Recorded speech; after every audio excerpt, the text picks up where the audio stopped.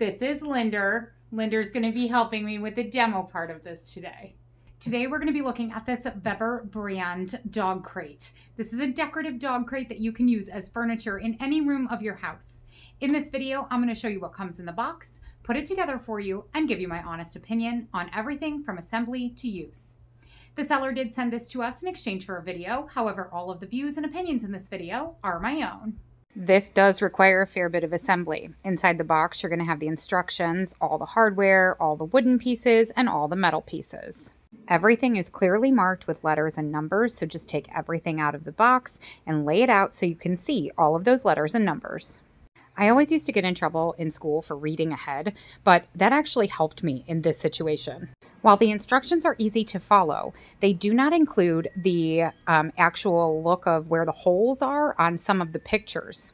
The problem with that is that if you put it on backwards, you're going to need to take it back off and put it on the right way. So before you get started, make sure you look ahead for the next couple of steps in the instructions so you can see if you're putting this together the correct way. If you take that step, you will be much happier and it will go much quicker.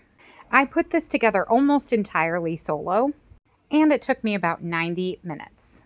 When it is assembled, it is extremely heavy, so get yourself a hand if you're going to be moving it around. This dog crate does not have casters.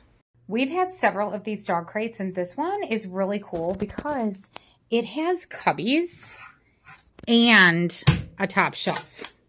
It is extremely sturdy, and it has adjustable feet, so if you have an uneven surface, you can level it. The doors have a magnetic closure, and there are 4 locks, 2 on the top and 2 on the bottom. To open the locks, you just simply click these buttons, and then the doors will open. Linder weighs about 60 pounds. He is not a small dog, and he fits in here very nicely with room to spare. I also included a blanket as well as his rope. He used to have crate anxiety, but as you can see, he's not protesting at all. I think that means he likes it too. If you are looking for a sturdy yet stylish dog crate, I would highly recommend this one. What do you think? Want to come out?